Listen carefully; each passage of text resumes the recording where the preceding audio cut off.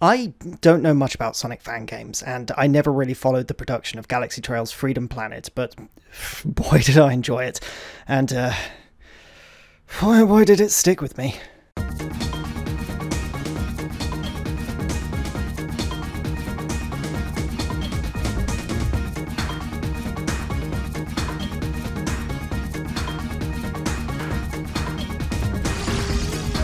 Freedom Planet was a bright, colourful, wonderfully designed 2D platformer that had tight controls, characters that were a joy to observe, and a sick OST. Overall, it was a hugely positive experience, even with the few kind of bullshit moments indicative of older games of the genre. I wasn't really sure what I was in for when I bought Freedom Planet, other than furries on a mission, but I dropped my money on Steam, booted it up, and was massively surprised. It absolutely deserved the praise and its successful Kickstarter. One of its few criticisms, however, lied in its storytelling. Now, I've seen people drop the line typical of Sonic fanfiction when describing this game's narrative, mostly in the derogatory sense. I can't say I disagree, but to write it off because of that is kind of shitty. For me, it's charming at best, but a little grating and unfortunately immature at worst. Most people get used to the amateur voice acting and slightly all over the place script pretty quickly, but idiots like me still felt a little dissatisfied with the story constantly falling back on having to say, "Hey, don't worry about it." That in itself isn't a bad thing, of course, but Freedom Planet, 8 years later, got a sequel. Freedom Planet 2's story actually ends up dealing with way more mature themes that, unfortunately, are not handled as well as they deserve to be. It makes for a narrative and tonal mishmash that is hard to ignore when the credits are rolling come your second playthrough. The result is a story that screams to be much more than what it is. Someone once told me that Edwin Tiong, one of the writers for both of the games, didn't want to bring the mood down too much after people raised criticisms about the edgier and darker moments of the first game. But it has the side effect of being too afraid to really engage in the drama that the game promised in its promotional material. The game itself, though? Incredible, fantastic, an absolute blast to play, an instant recommend. Every gripe I have with the franchise's narrative is absolutely not to be taken as a negative review. These games rule and are tons of fun to play, albeit the first is a little rough after Freedom Planet 2's additions to its core gameplay and the overall accessibility. I only feel the need to even talk about the story because I also kind of fucking love the characters and am unhealthily obsessed with speculating about the opportunities that it missed. So, yeah. Let's talk about Freedom Planet.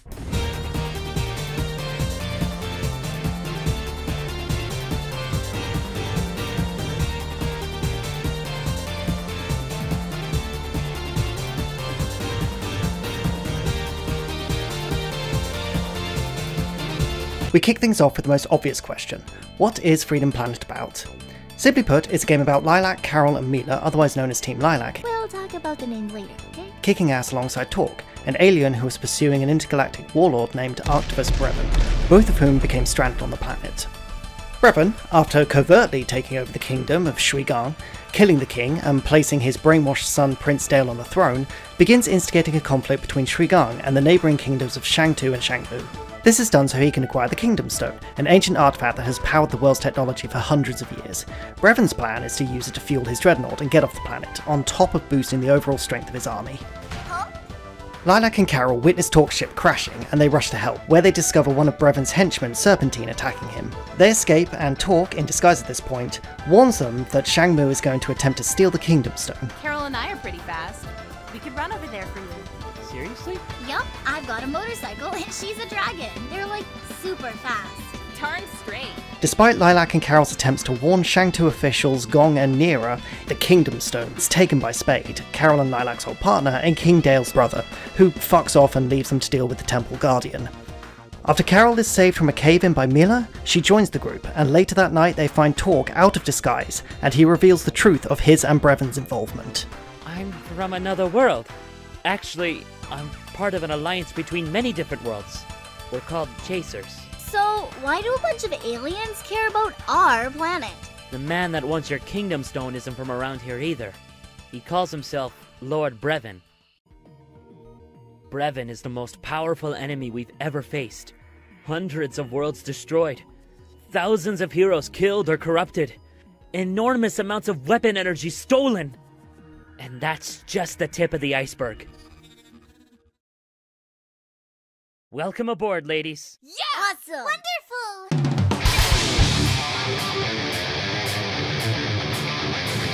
The next day they meet up with Gong, and the team is sent to get the stone back from Zhao as a neutral party. Upon arrival, Brevin and Dale's forces attack Shangmu, and our heroes do battle with Serpentine, and in the chaos of the fighting, Brevin seizes the Kingdom Stone for himself. There Zhao treats Team Lilac to dinner as thanks for helping to remove the threat, and we're treated to a small history lesson. The group suggests that Zhao send them to Shang-Tu to explain the situation and garner the Kingdom's support, and he agrees, lending them his airship. It's smooth sailing at first, but they're attacked along the way by Dale, who manages to drop their airship into a river. Huh. So that's why your airships are boat-shaped. When they eventually arrive at Shang-Tu, Nira incarcerates them on suspicion of being Shangmu spies, and after a false confession to set Talk free, Team Lilac bust out themselves. They escape pursuit by Nira only to witness Talk getting captured by Brevin, and are once more ambushed by Serpentine. The battle is won, but the tensions are high. Maybe we're not cut out for this. We should go home. So that's it. We just leave and let Torque die? What are we supposed to do?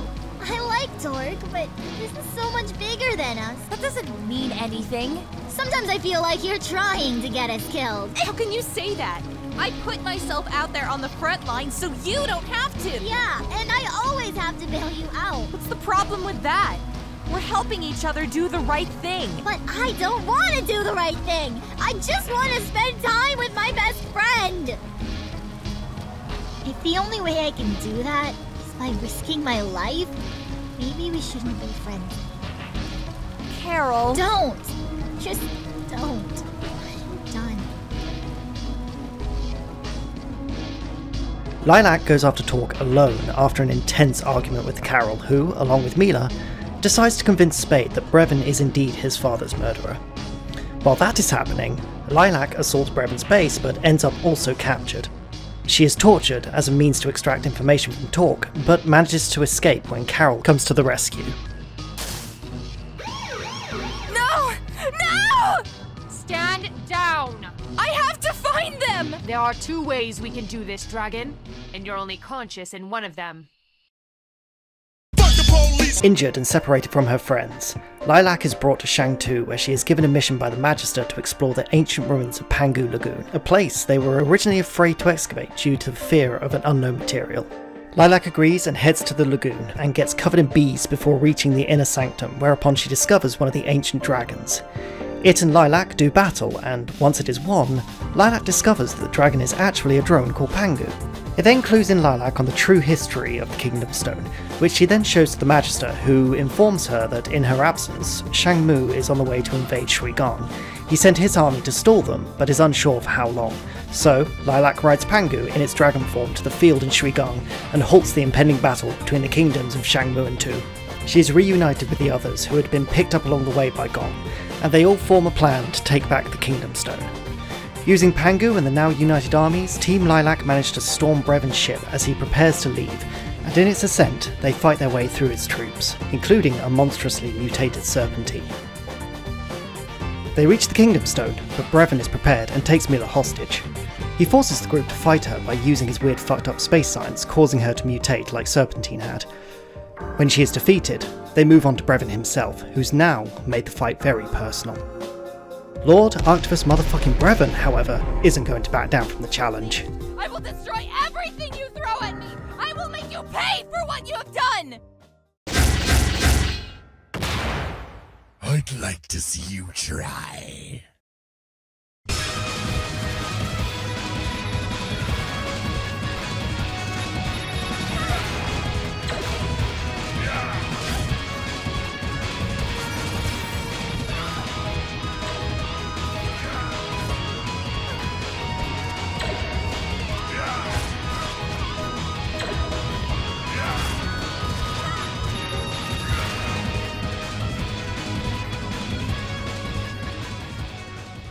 After a grueling and bitter battle, Brevin is finally defeated. His ship is destroyed, but the Kingdom Stone goes up with it. She's alive! After Mila awakens in a medical tent, the group start to lament the loss of the Kingdom Stone and what it might mean for the future, before Carol tells them to look to the sky. There they see the Kingdom Stone is spreading its energy across the world in a new form. As a result, the kingdoms resolve their differences, now that they no longer have to fight for energy, and the world becomes a freedom planet. This immensely abridged version omits the finer details, but that is the gist of it. A fairly simple, self-contained story that you can ultimately ignore and still enjoy the game. Of course, not having the story back up the journey means the levels don't really have much cohesion between them, unlike say Sonic 3, where every stage end kind of blends into the next.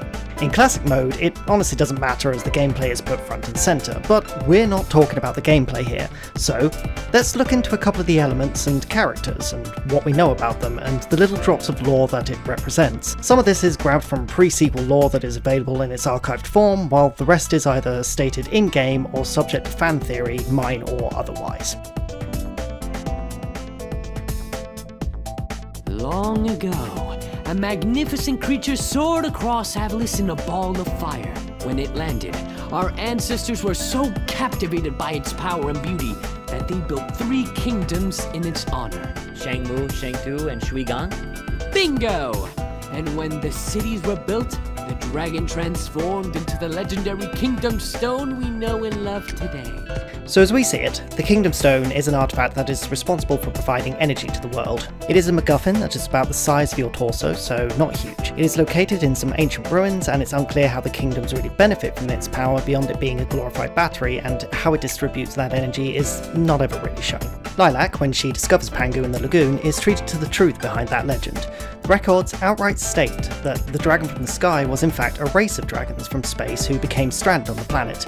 They couldn't find a way off, so instead they decided to help civilization thrive. The Kingdom Stone is simply a condensed sphere of their energy reserves, and the dragons slowly disappeared, their presence and influence all but replaced by the legend the Avalisians share today. Alongside a promise of more information that is locked away inside Pangu, the dragons left behind the hope that one day, when they are ready, Avalis will also reach for the stars using the Kingdom Stone's power.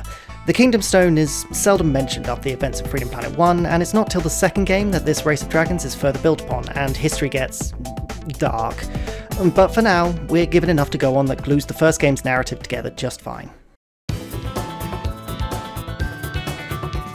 In the heydays of Freedom Planet being a Sonic fan game, Sabrina Dodura reached out to Chinese artist Xiao Ling to use her OCs Lilac, Carol and Mila respectively. We start with Lilac, who's a plucky, heroic mid-teen with whip-like hair and boost for days, who was redesigned from a hedgehog to a dragon for the franchise. On Avalis, her dragon heritage is rare, but mostly unimpressive to the majority of the planet's populace, if it's even noticed at all. A little odd, seeing how the dragons are revered, but it could be due to a case of watered-down bloodlines and all that jazz. Accompanying her is Carol, a 12-year-old high-kicking wildcat with no respect for physics when she gets on her bike. Her outlook on life is way more carefree than Lilac's, but despite this, she's a good person at heart and has Lilac's back, although in turn she's not above a little mischief herself. She and Lilac are orphans who at a very early age fell in with a group of notorious thieves and assassins named the Red Scarves. You were a ninja? Not really. The two of them were always managing to keep their hands clean of the murder aspect of the group, and at some point, somehow, they just left.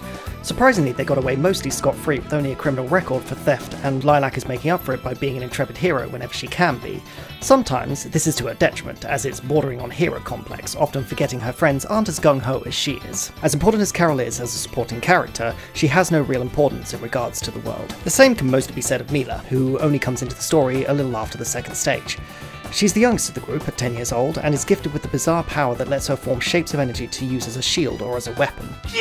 Her primary motive is to find her estranged parents, but joins Team Lilac to focus on the current Brevin problem, even with her incredibly innocent and conflict-averse nature. Despite that, she is also remarkably brave, and willing to throw herself into danger to help out her allies. She mostly exists to drive the drama in the closing stages of the game when she becomes mutated, but otherwise she's a perfectly fine addition to the main cast and is a constant source of cute brevity.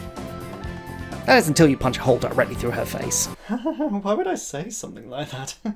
Anyway, moving on.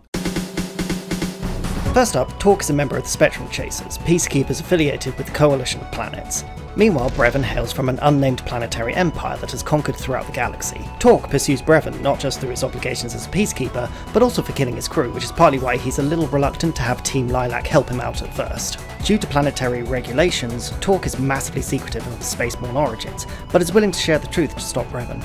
When the events of the first game are over, his and Brevin's presence are mostly covered up at his behest, so the world is strangely unaware of the intergalactic nature of the conflict. The existence of these two characters solidifies an important fact.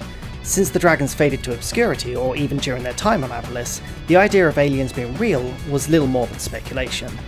While we're unsure of the extent of Brevin's forces, it is clear that he has access to technology that is similar to that of the dragons, namely his own version of Pangu, Syntax. Syntax differs from Pangu in that she is generally more sadistic and is way more fun to look at due to her 7-Force bullshit. Brevin is also in possession of a kind of substance that allows him to mutate organic creatures. This substance and its limitations is never explained or really used unless we're to believe his forces are mostly made up of it. Game-wise, all that matters is that it's used to fight huge versions of Mila and Serpentine. Speaking of which, one of Brevin's trusted generals, Serpentine, is a constant antagonist in game, taking up 4 encounters worth of boss slots overall and is refreshingly dangerous and competent. Like Brevin, he is a bit of an irredeemable shit and is unquestioningly loyal to his lord. One thing we can gather from this is that reptilian races are considered off-worlders, though it's odd to see the denizens of Avalis refer to him as a snake as if they know what that is. In my opinion, this is fine. It does well to differentiate the character designs like this, and it is adhered to in the second game as well, so kudos for that detail. In the first game, the only portrayal of civilizations we have are the 3 kingdoms Shang-Tu, Shang-Mu and Shui-Gong. Beginning with Shang-Tu, all we're aware of is that it's ruled by an extremely wise Magister called the Magister, I guess, who's also the game's narrator. It's implied that Shang-Tu are the ones who have monopoly over the Kingdom Stone, and according to the archives, the Magister is more of a spiritual leader, which is why the stone gets stolen so easily in the first place. Shui-Gong is mostly used as an antagonistic element, but from what we can gather, it is more isolated than the others, probably due to the mountainous region it occupies. It is due to this that we can assume that the initial takeover by Brevin goes unnoticed by the other kingdoms. It has a sizable military, though how much of that is bolstered by Brevin is unclear. Honestly, Shui-Gong, and by extension Dale, suffer pretty heavily at the hands of the writing, but we'll get to that later. Compared to the other 2 kingdoms, we see more of Shang-Mu just because the aesthetic of electric excess just looks really good as a gameplay stage. Me Zhao, its ruler, is openly corrupt, managing to become mayor every term, as well as surprisingly smart and especially well learned, being the one who originally regales the tale of the dragons to talk. Easily swayed by promises of power and riches, he's vain and predictable, but those riches and that power still make him a hefty force amongst the 3 kingdoms. Jumping back to Shang-Tu, we also have General Gong and Lady Nira, the Magister's trusted aides. Starting with Gong, he's the least antagonistic of all the pseudo-allies Team Lilac meet. He's the only one that really trusts the group, despite not kicking up a stink when they're incarcerated for a pretty flimsy reason. Nira, on the other hand, is outwardly distrusting. She's basically a cop, but according to the archives, was a priestess who worked for the king of Shui-Gong. The whole panda thing Gong and Nira have going could be evidence that Shui-Gong was their original home, but otherwise she pretty much exists to enforce the will of the Magister and also advise him. It's noted that Nira's background, even her original homeland, is never brought up beyond what's on her character description on the website, even come the sequel where she's a playable character, so that part might have just been written out completely. It is interesting that I bring up the sequel actually, because we don't have much to go on in terms of details when talking about the kingdoms when we're considering this as the first game. Analysing the game without taking the more fleshed out lore of the sequel into account definitely leaves something to be desired, which moves us pretty neatly into the next section.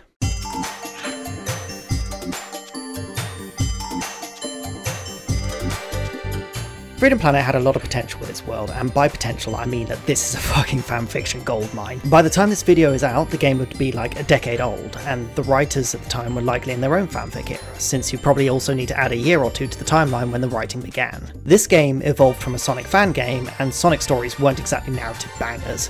So at this point you're writing a story on the bones of a franchise wherein the world of the game barely matters. But that's the point though. This story is made for a game, not an anime series.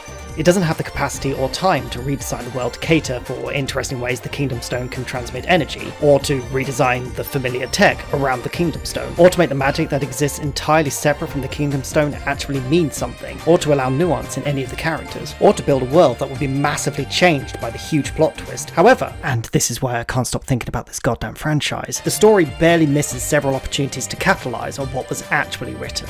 For example, the whole thing about the dragons coming from space is shoved to the side haphazardly because the actual threat is looming. The implications of this are powerful. No. We could have had the Magister stuck on the old ways, sending Lilac on a useless quest that ends up with his worldview shattering and him losing hope. It could be Lilac then that suggests a plan to exploit the dragon's legend to stop Shang-Mu and Tu from fighting, which in turn gives her a little more agency as a main character and also pays off that rant from earlier. No wonder Brevin's gotten away with everything. Our leaders are too brain dead to pay attention to anything but themselves! Maybe this is the kick in the ass the world needs to stop relying on a MacGuffin to provide for them and find new ways of moving forward together.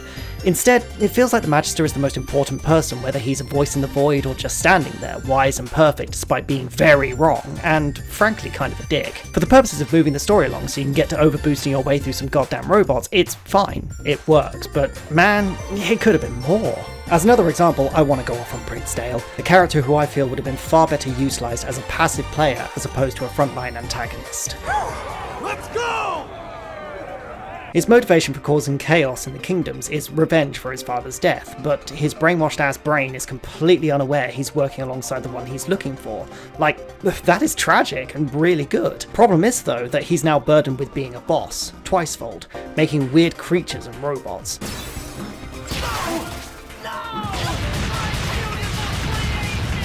Team Lilac do nothing to try and stop him with dialogue, knowing full well that something is wrong. Kicker is that this robot right here didn't even need to be accompanied by Dale, who only exists to chew the scenery. It's absolutely not the case in game, but if we saw Dale just kind of hang out at the palace and run things so Brevin remains anonymous, it could have opened up some interesting narrative prospects. It would also make it hit harder to see Brevin hanging out on Dale's throne and making the actual king stand subservient and hollow. The heroes that attempt to stop Brevin in that one cutscene could be pleading to the king to come to his senses, but he just ignores them as they're obliterated. It's then spun as an assassination attempt, and all is set back to normal. It could have spurred Spade to action when Carol approaches him, realising that they were aware of this earlier, but not believing it until actual career heroes go missing. As the game is coming to a close, Dale, who Brevin has no use for anymore, would be sent out to kill Team Lilac, and obviously Spade comes in and stops them. We could have had Spade reassure us that conflict is not in his brother's nature, thus the fight broke him in a way that only Spade can fix. That way we can tie up that loose end, while also acknowledging Spade was wrong to have brought the idea that Shangmu and Tu were in on his father's murder. With that, Team Lilac and the player can concentrate on the finale. What we ended up getting was a series of events which culminates in this bizarre exchange between Lilac and Spade. Spade! I hate to disappoint you, but I'm just passing through. Have fun saving the world. Look, I'm sorry, okay? I was scared. I didn't know what I was doing. You still don't. What the fuck are you guys talking about? It seems Spade was supposed to see the truth when he accompanies the group to the thermal base to save Lilac. Due to the cancelled DLC never coming to light and the script not changing to reflect that, we're just meant to accept that Dale's brainwashing was cured off screen with no consequences. These are just a couple of elements in many that could have been expanded on had the gameplay, I assume, not been the focus, but compromise is a part of development, especially in the action platformer genre. There's only so much nuance that could be injected into so many characters in a game too small to contain all their stories. As a result, this game falls for some amateur writing traps such as arcs that kind of fizzle out or just resolve, half-baked world building that tries to be something more than what it actually is, focus being dragged away from interesting characters, and in some cases, a lot of unnecessary edge.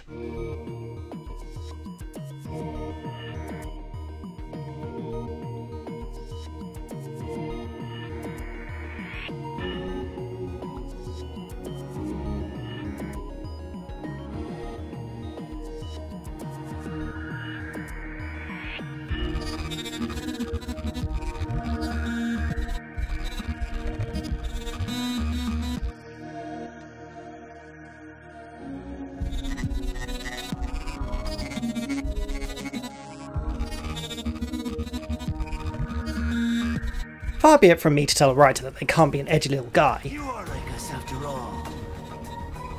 Now you're just being nasty. But sometimes you have to give a measure of thought to how you portray violence, and the consequences of it within the world you're writing. I bring this up because Freedom Planet has a tone problem that ends up being massively abrasive given the general aesthetic of the rest of the game. It certainly doesn't go out of its way to be explicit, but the game also has to be inventive when the world isn't cartoony enough to not have death be a real concern. One particular way they do this is to have the player explode into feathers or something when they get absolutely annihilated. This rule is broken before it's even put in place, however, as shown in a hilariously easy to miss cutscene involving Brevin's knife and the king's head. No. Is this a bad thing? Of course not, and honestly this isn't me saying that scenes like this don't have a right to exist in this franchise. What I am arguing for is consistency. You see, at this point you'd forgive me in thinking that not seeing anything like this again for like 2/3 of the game is bizarre. The closest is watching random heroes get exploded into confetti during another cutscene, but since it's an instant strike and the entire body disappears, it's infinitely less stark than having to look at corpses. Thing is, very early, the line was already crossed. The edge returns to form in that torture scene. My first playthrough, I was massively caught off guard by Lilac's screams when Brevin rams untold amounts of bolts through her in an attempt to break Torque's will. It wasn't until Brevin did it a second time, because he wanted to, and Lilac's sprite turned into a charred mess, did it hit me that this feels massively out of place. The immense cruelty of this scene definitely didn't need the mutilation of a 15-year-old girl to make a point we're already acutely aware of, that being that Brevin is a ruthless piece of shit. Looking slightly left of Lilac in the scene, you also see her hair whips draped over a railing, sporting a spot of red, which is the only time anything close to blood is shown. If it's okay here, why not also in the king's neck hole? Also, Sabrina confirmed that Lilac's hair can harden so she can use it as a weapon, which means these aren't tendrils like I originally thought, and hey, did Brevin fucking scalp Lilac? What the shit? At this point, Galaxy Trail have spent artistic effort on fucking up this character beyond recognition and put her through trauma, only to have it completely undone within minutes, which begs the question why it even happened in the first place. Indeed, the only payoff this scene gets is a vague allusion to it right before the final set of stages. There was even an entire scene earlier in a tent with Torque and Lilac where this could have been talked about. Instead it was used to remind us that the Kingdom Stone is still important or whatever, instead of affirming that Lilac is okay, simply because, well, of course she is. She's infallible, which renders this egregious torture scene pretty much toothless and ultimately unnecessary. It's like a rope. Yeah, Maybe we can be friends. sure. Mila?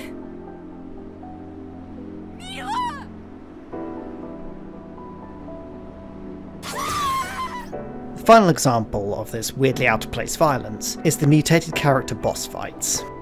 So, remember when I said that you punch a hole directly through Mila's face and wasn't joking? Well, it happens, right here in this fight. Yeah, you see that hole through her head? I'm sorry, you killed her. So yo, we're just gonna leave Serpentine's eye hanging out for half the fight? That's kind of fucked up. However, it doesn't really matter. Once they change back, no consequences. They're fine. Mila has a cry, job's done. Now, I'm not going to say a 10-year-old should have PTSD or a lasting injury thanks to this moment, but man, for how far the game is willing to go to hurt her, it sure feels like a cop-out to not think about the long-term ramifications of it. Honestly, that's what it boils down to. Are these characters meant to grow, or are they just cute things to kick the shit out of for a cheap gut punch? And if they're just used as a cheap gut punch, at that point, why not just kill them off? And, well, real talk, I didn't want these characters to die because I was invested in their well-being, but rather, if any of them did, it'd just be an irreparable downer. Luckily, Freedom Planet isn't that kind of story, but its lack of anything profound to say about its violence skirts the edge so much that, in the end, it amounts to no more than a bad case of tonal whiplash. Honestly, that's just a shame. Alright, now that that's out of the way, let me cook for a minute.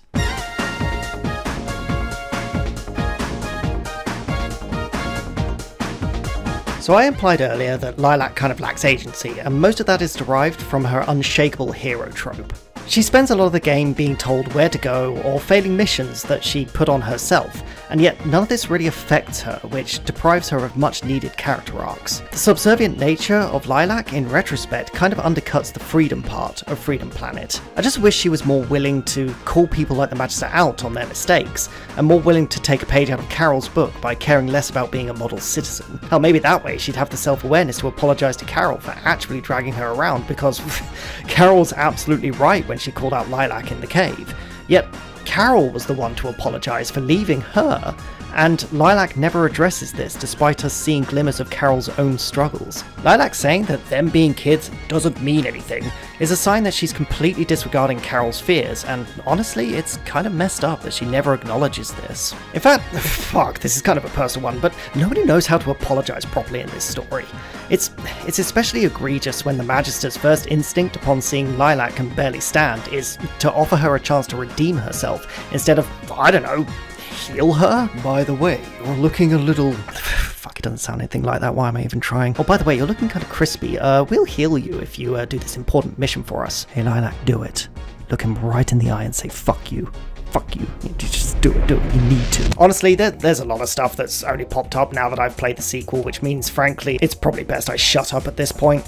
So, you know what? Let's pivot to some positivity to round out this video.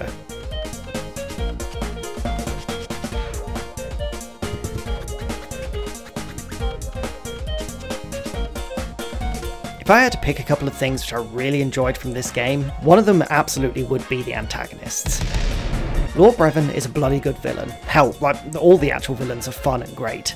The decision to waive any sympathy the player could garner for them was a correct one. Brevin has genuine charisma and actually feels like a threat. And also, Serpentine is a joy. It's just nice to see an underling treated with respect, even if he's a massive jobber.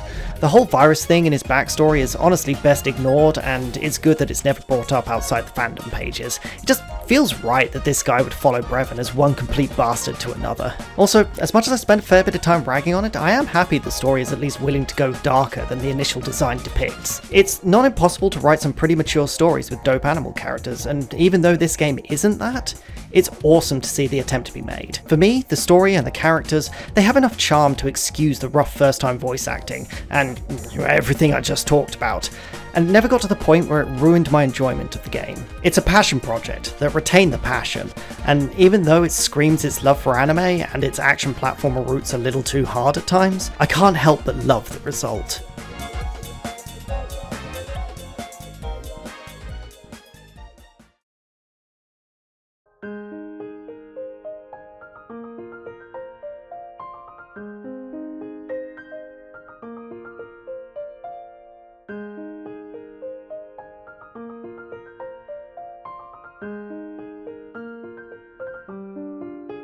So why did I spend however long this video is talking about a decade-old game containing fast furries? Well, I'm a huge fan of Freedom Planet 2, and let me tell you, my brain worms off when it comes to that game. It's just, Freedom Planet could have been a really good foundation for its sequel. But even with its flaws, the ambition, the design, and the dedication to the attempt won me over as much as the gameplay did. Revisiting Freedom Planet was a good-ass time, and it makes me excited to start banging on about its sequel. So, I hope you enjoyed, and stay tuned for the next one.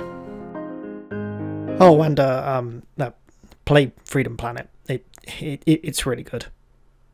Oh, okay, bye!